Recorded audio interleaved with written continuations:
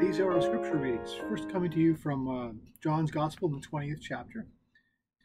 When it was evening on that day, the first day of the week, and the doors of the house where the disciples had met were locked for fear of the Jews, Jesus came and stood among them and said, "Peace be with you." After he said this, he showed them his hands and his side. Then the disciples rejoiced when they saw the Lord. Jesus said to them again, "Peace be with you.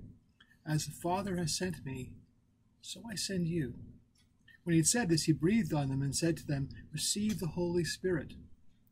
If you forgive the sins of any, they are forgiven. If you retain the sins of any, they are retained." And now reading in the second chapter of Acts. When the day of Pentecost had come, they were all together in one place. And suddenly from heaven there came a sound like a rush of a violent wind, and it filled the entire house where they were sitting. Divided tongues as of fire appeared among them, and a tongue rested on each of them. All of them were filled with the Holy Spirit, and began to speak in other languages, as the Spirit gave them ability. Now there were devout Jews from every nation under heaven living in Jerusalem. And at this sound the crowd gathered and was bewildered, because each one heard them speaking in the native language of each. Amazed and astonished, they asked, "Are not all these who are speaking Galileans? And how is it that we hear each of us in our own native language? Parthians, Medes, Elamites, and residents of Mesopotamia, Judea and Cappadocia, Pontus and Asia, Phrygia and Pamphylia, Egypt and the parts of Libya belonging to Cyrene, and visitors from Rome, both Jews and proselytes. Cretans and Arabs, in our own languages we hear them speaking about God's deeds of power. All were amazed and perplexed, saying to one another, "What does this mean?" But others sneered and said, "They are filled with new wine." But Peter, standing with the 11, raised his voice and addressed them, "Men of Judea and all who live in Jerusalem, let this be known to you, and listen to what I say. Indeed, these are not drunk as you suppose, for it is only 9 o'clock in the morning. Now this is what was spoken through the prophet Joel. In the last days it will be, God declares, that I will pour out my Spirit upon all flesh, and your sons and your daughters shall prophesy, and your young men shall see visions, and your old men shall dream dreams. Even upon my slaves, both men and women, in those days I will pour out my Spirit, and they shall prophesy. And I will show portents in the heaven above and signs on the earth below, blood and fire and smoky mist. Then the sun shall be turned to darkness and the moon to blood, before the coming of the Lord's great and glorious day. Then everyone who calls on the name of the Lord shall be saved." Finally, reading from 1 Corinthians in the 12th chapter. "No one can say Jesus is Lord except by the Holy Spirit. Now there are varieties of gifts, but the same Spirit. And there are varieties of services, but the same Lord. And there are varieties of activities, but it is the same God who activates all of them in everyone. To each is given a manifestation of the Spirit for the common good. To one is given through the Spirit the utterance of wisdom, and to another the utterance of knowledge according to the same Spirit. To another faith by the same Spirit. To another gifts of healing by the one Spirit. To another the working of miracles. To another prophecy. To another the discernment of spirits. To another various kinds of tongues. To another the interpretation of tongues. All these are activated by one and the same Spirit, who allots to each one individually just as the Spirit chooses. For just as the body is one and has many members, and all the members of the body, though many, are one body, so it is with Christ. For in the one Spirit we were all baptized into one body, Jews or Greeks, slaves or free, and we were all made to drink of one Spirit." I have something else I want to read for you. Now, this is definitely not scripture. It's something I wrote for the Harrow News, and it will appear this coming week. It's my pastoral message, but I've called it the first epistle to the Harrovians. Now, early Christian missionaries wrote to faith communities they'd helped to establish. Some letters are preserved in the New Testament. So imagine with me if one of those early Jesus followers and leaders wrote to us in our current situation. "To the people of Harrow and surrounding communities and all others created, loved, and blessed by God, grace and peace to you. It seems such a long time since we've seen each other face to face. I give thanks for the multitude of ways you are blessed, and in turn offer numerous blessings to others, especially those in need. We face many challenges. Much we take for granted has been disrupted. Your sadness over your losses is real, but do not allow your grief, your frustration, to justify the abandoning of efforts to keep the most vulnerable amongst us safe. As Paul, our brother in faith, once wrote, 'I have the right to do anything,' you say, but not everything is beneficial. I have the right to do anything, but not everything is constructive. No one should seek their own good, but the good of others. I appeal to you to live out of a spirit of hope and generosity, even in these trying times. Resist the temptation to follow the counsel of the loudest, the most extreme, those who care ultimately only for themselves. Resist also the temptation to grasp onto quick and simple solutions to complex problems. Avoid the trap of the blame game. Place your real faith, your confidence in God, the creator of the universe, as revealed to us in love. Let Jesus-like love, that places the well-being of others before our own, guide us and inspire us. This love is its own reward and is most pleasing to God. I continue to pray for those who have suffered the loss of loved ones and were denied by current circumstances, the consolation of the community gathered around them for a funeral. Our hearts are with them. Pray also for your elected officials and those appointed to serve the common good. We may not all be called to serve in positions of power and authority, but each of us, each day, can be kind. We can be unselfish. Let us not squander those opportunities, but instead actively seek ways to be of help, to show support to those who place themselves at risk on our behalf. Some of you have asked, how do we continue in the life of faith when we no longer gather on the Lord's Day? Are we not instructed to worship and pray together? Are we not to be devoted to the breaking of bread and sharing the cup? The way of faith, revealed to us in the life and death and resurrection of Jesus, is often difficult, but only becomes impossible when we attempt it without God. God is always prepared to help us. God is always with us, even and especially in these times when we cannot be with each other. The people of the way, followers of Jesus, grew as a movement long before we had the resources to build meeting places, which became our places of worship.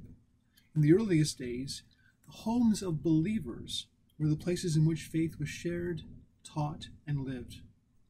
You are not alone in your struggles, your questions, your anxieties for the present and for the future.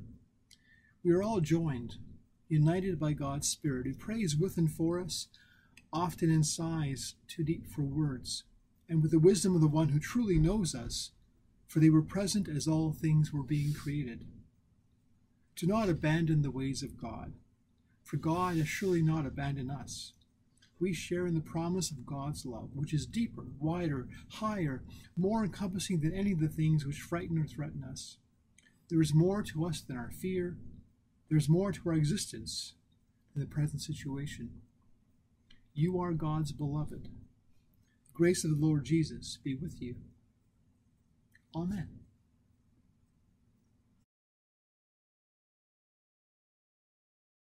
So, hi, Robin. Hi, Darrow. Welcome to Harrow United Church. Thank you. Yeah. We're doing something a little different every once in a while during the season of Pentecost. I thought I'd talk to some of the most spirited people I know. Oh, ones boy. Ones in whom God's Spirit is absolutely alive, and partly because it's my privilege to talk to you all and see how everyone's doing. But also, I think the folks at Harrow deserve to hear other voices than mine, because they've been looking at me and seeing me a lot in these little boxes on the screen. So, everyone, this is Robin Sherman. She's the ordained minister at Tecumseh United Church, and Lexi and I have known her and her partner Diane for a very long time. They were amongst the first people to meet our newborn daughter Naomi, so that tells you how long ago that was, because Naomi's 21 now. And the amazing thing is that Robin hasn't aged. She looks exactly the same. I will send you a check. So I'm kind of asking all the friends that I do this with sort of the same set of questions. Who am I? That's an interesting question. I'm born and raised in Kingsville, so I am an Essex County girl at heart. Lots of family out there in the county, and certainly in the Harrow area. Some of you will know me from my heritage in the Bailey clan, and the Malots and the Waggles and all of those folks and the names that you hear out and about that area. So I came into ministry later in life. I was in my 40s, believe it or not, when I went into ministry, and basically had a career. I've done a lot of different jobs in my life, but the one just prior to ministry was that I worked for the AIDS Committee of Windsor. And I had worked there in some capacity, because I had various jobs there through my time there, but I was there probably for about 9 years. And so I worked there fairly early on in the HIV/AIDS crisis, and learned a lot in that job that I feel had a lot of the idea of the passion, where my passion lies or lays, is in the social justice area. And so it was a great stepping stone, because throughout that time with the AIDS Committee, we introduced services to injection drug users. We worked with people on the streets, the sex trade workers, and my job was education. And so I was very involved with educating parts of our community, the Essex County community, around HIV and AIDS. And one of the, even though I had a personal interest in that and passion in that, because my brother had passed away from HIV AIDS complications in 1988, and was one of the first in our area to be tested and die from it, because I learned, I was in a time when you had to, well, you didn't have to, but what I learned in that time was I lost a lot of judgments that I had about people, and started recognizing that people are people, and regardless of where we've come from, what we do in our lives, and where we may be heading, we all started from the same place, and that was as people who just wanted to be part of something and loved by someone. Mm-hmm. And that became really, really intensified for me in that time that I was there, recognizing that, you know, the people that were living on the streets, the people who were using injection drugs, which might not be the people you think. They weren't always the same. Lots of injection drug users were steroid use and the bodybuilding. So you had these really buff guys coming in that anybody would have looked at and said, well, they're healthy and great. But those were the areas that were using injection drugs. And so it wasn't just the people on the streets, but of course, there certainly was that element as well. And of course, that leads you into sex trade workers, which are both engaging in unsafe sexual practices, and also the drug trade. So it was about it was about looking at myself very closely and recognizing, what is it that all these people have in common? Well, the common denominator is nobody grew up thinking, I'm going to be an injection drug user, or I'm going to be in the sex trade. Boy, this is a great profession. People's lives led them into these things for a variety of reasons. And so that started me really looking at people in a very different view. And throughout that time, having the call that I experienced, is that going to be a different question? I think you're doing great. Okay. The call that started was, and you know some of the story very well. Of course, I was attending Westminster United Church, and your dear wife was the minister there. And I used to go to Lexi just for conversation, a place to kind of let some of this go. And she was very helpful for me in a lot of ways in looking at, listening to me about my job and the things that I was experiencing there, and talking to me about my own passion and faith with all of that. And so she would say to me, are you here on an official visit? Meaning, did I want it recorded that I was now discerning ministry? And I kept saying no. But something kept calling me there, and something kept nagging at me, which I recognize now was a call. And I think 14 years into this now, because I was ordained in 2006, this week, as we were all ordained in May, usually. Yep. May 28th was my ordination, and There were lots of things along the way that could have, and maybe for someone else would have stopped them from continuing the path into ministry. But for some reason, I could not let it go, that I needed to be in this work. And I think that is definitely the difference between applying for a job and answering a call, is that you may not even know why you're continuing to do it, because there's lots of reasons not to. But you just keep doing it because something is saying, this is what you need to do and this is where you need to be. Mm-hmm. So that's a little bit about how I got into this mess. Well, actually, I have heard some of that before, Robin, but some of it was also fairly new to me. I had not heard that very profound piece about your work experience leading you to just drop your sense of judging other people.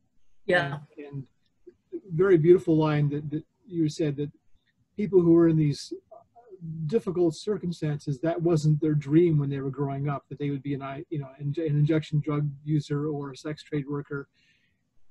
To be able to think about them as children growing up with their own hopes and dreams and remembering these are people, that's powerful. That's and it absolutely was a powerful experience. I can remember sitting on the floor with a young woman who was high as high can be on drugs, and she had brought a bag of baby clothes that she had found in an alley, a garbage bag, and she brought them to us saying, I knew if I brought them here you'd get them to someone who would use them. But in that, she had dumped them all over the floor, and the workers all were busy with other people. So one of the workers came to me and said, can you sit with her and just talk to her, help her fold up these, because we told her to put the clothes back in the bag, kind of thing. So I sat with her in the hallway of our office building, and as we were folding clothes, she was asking me questions like, did I think these clothes were going to go to someone that would use them? Yes, of course. Did I know what happened to her children? She had had 3 children taken from her as they were born, each one as they were born, because she was addicted to drugs. And those babies were born addicted to drugs. I mean, there's no getting around what had happened to them. But her question to me was, did I know where her children were? Did I have any idea what had happened to them? What would happen to them? Where did they go? And honestly, Darryl, I sat there and I could feel the tears coming, and I just started to pray. And I just said, God, either help this woman or take her, because those were the 2 choices. She was really at, in any case, powerful stories like that were touching me far beyond a worker, this is a job kind of thing. And that's really where the idea of it being a call, I wouldn't have called it that then. I can look back now and see that even my initial reaction is to pray was the message from God. You need to be in this in a different way, in a deeper way. I don't know if sorry. Go ahead. I don't know if you're preaching on Pentecost this weekend, but I've been reflecting on the Acts 2 story about that weird story where the tongues of heat or fire or flame come down, and all of a sudden this whole crowd of people is able to understand each other. Yep.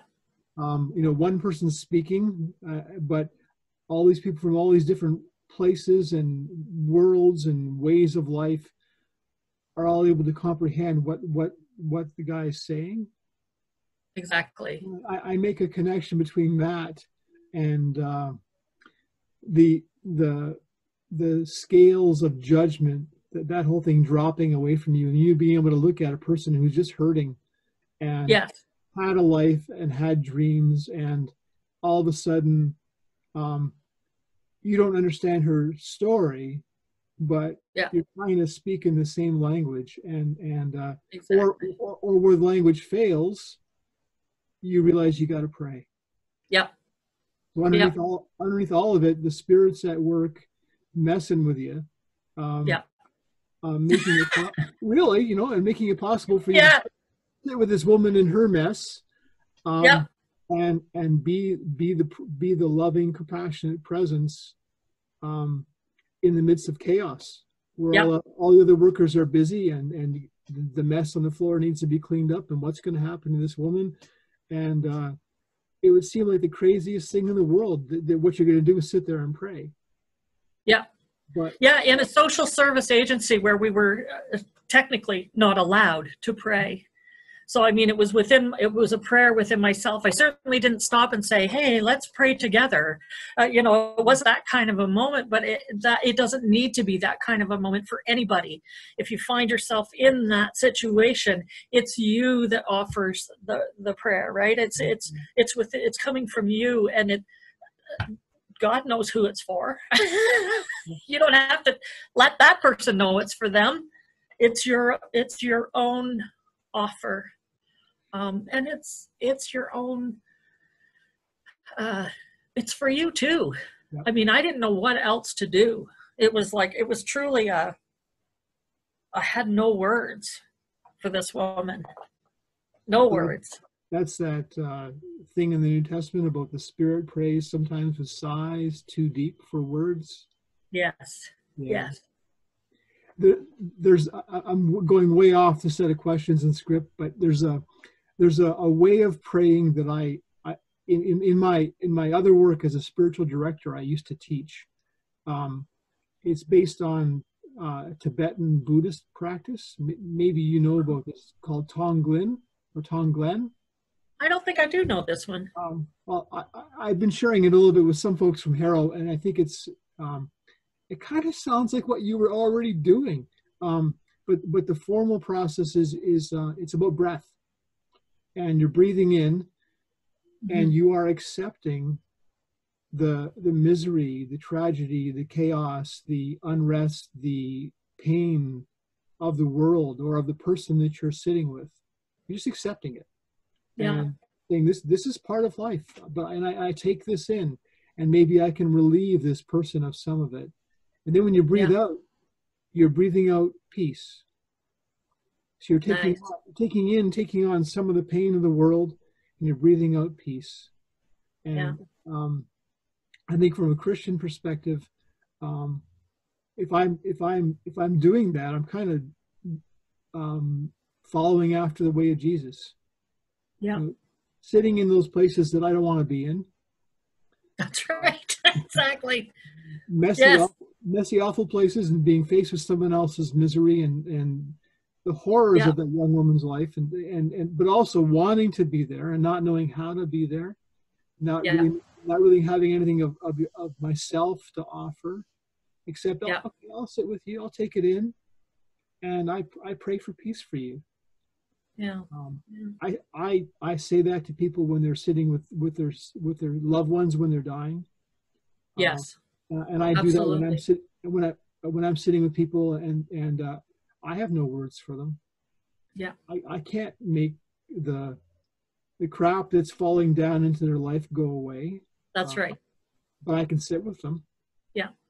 And I can let some of it fall on me too. Yeah. And I can pray for peace. And then I feel just a little bit less useless. Yes. Yes. Because you do. Whenever you're in these situations, and I think especially as ministers now, jumping ahead now, these whatever many years later this would be now, I think about people look to us for an answer. And so often we have to say to them, I have no answer. I have nothing but prayer, which is what it comes down to. And then what my prayer is only that you find, my prayer can only be that person finds some peace with what is happening in their life. Yeah. And, that difference between healing and cure. healing does not always mean cure. And that's the other lesson that I learned in HIV work. When there was no cure, healing was all that you had. Yep. And that only meant a spiritual healing. It never meant a medical healing. And so I looked at all of the stories all through my school, and now in ministry, I look at all of the stories of Jesus's healing. Always is about restoring you to community, right? It's always about putting you back into a place where the community will support you or be with you. These people died of something eventually, as we all did. Nobody lived forever after. Even Lazarus died again. So, nobody lived in this earthly life again. And so, it's never about a cure that means we live on and on and on and on and on. It only means we're healed in this moment for these things that are happening. Yeah. And that was another very clear reality in HIV work, that there's no cure. So the best you can hope for is some healing to manage life through the rest of your life here. And to see that others were okay, or, were able to face what was happening, be supportive in that way.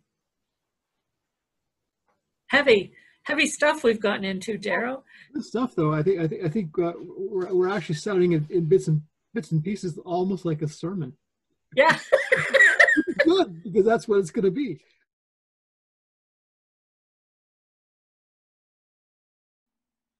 Here are my pastoral prayers for this Pentecost weekend. God of creation, God who sent us Jesus, God who accompanies us and guides us by the Spirit.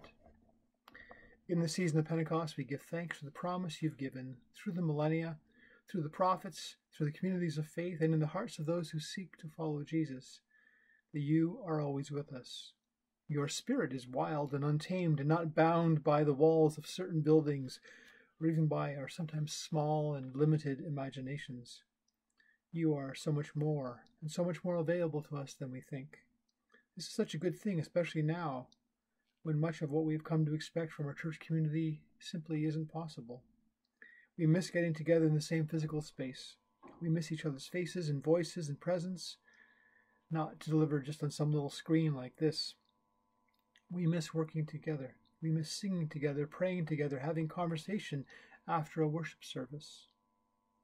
God, we worry about those who are even more isolated than usual because of the pandemic precautions we are observing.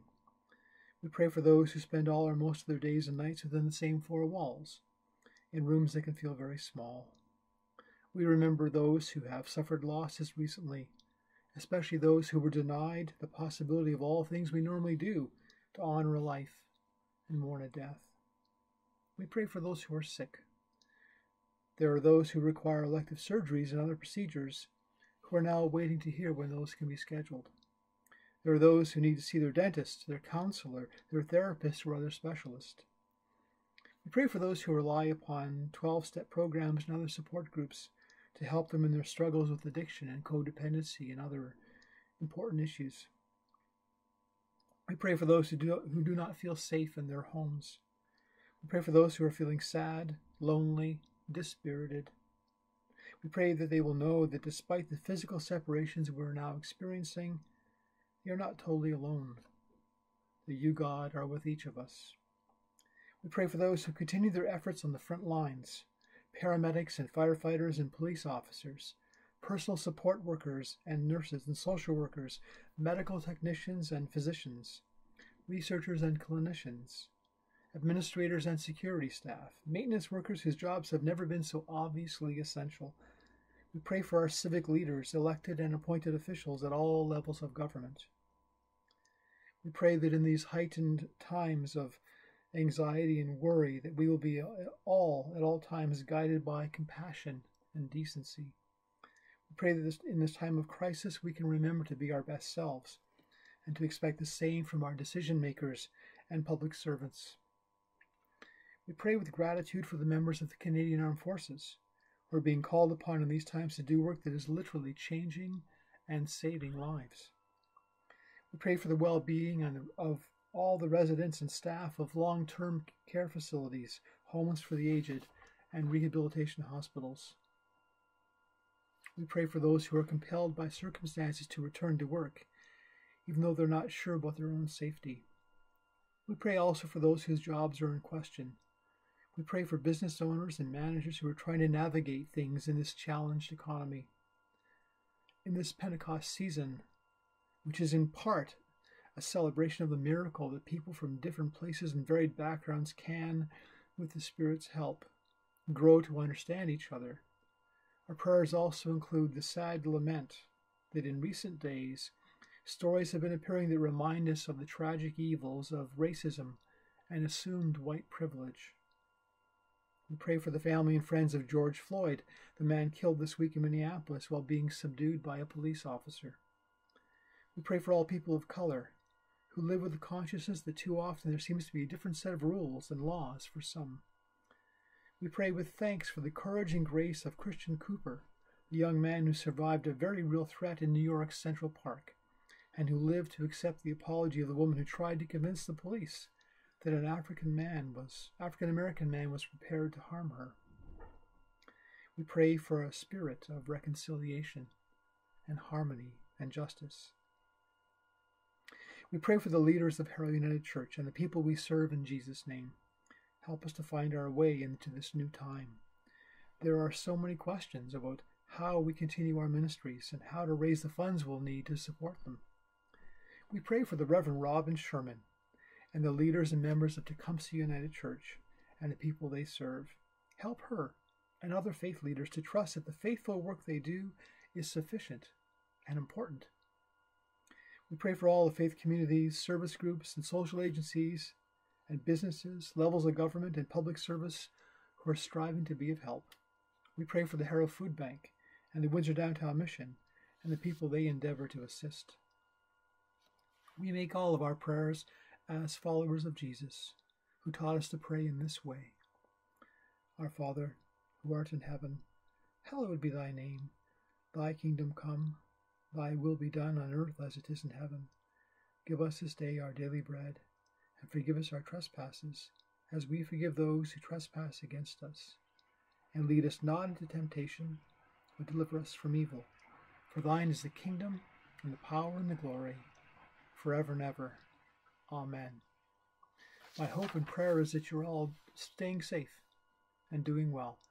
And if you have anything that you need from us, from the church, don't be afraid to give us a call. I'd love to hear from you. Bye for now. We are not alone. We are not alone. We are not alone. God is with us. We are not alone. We are not alone. We are not alone. God is with us. We are not alone. We are not alone. We are not alone. God is with us. We are not alone. We are not alone. We are not alone. God is with us. We are not alone. We are never alone. We are not alone.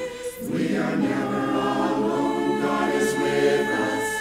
God is with us ever and ever. We are never alone. I'm not alone. We are not alone. We are not alone. God is with us. We are not alone. We are not alone. We are not alone. God is with us. We are not alone. We are not alone. We are not alone. God is with us. We are not alone. We are not alone. We are not alone. God is with us. We are not alone. We are never alone. We are not alone. We are never alone. God is with us. God is with us ever and ever. We are never alone. Are not alone. We are not alone. We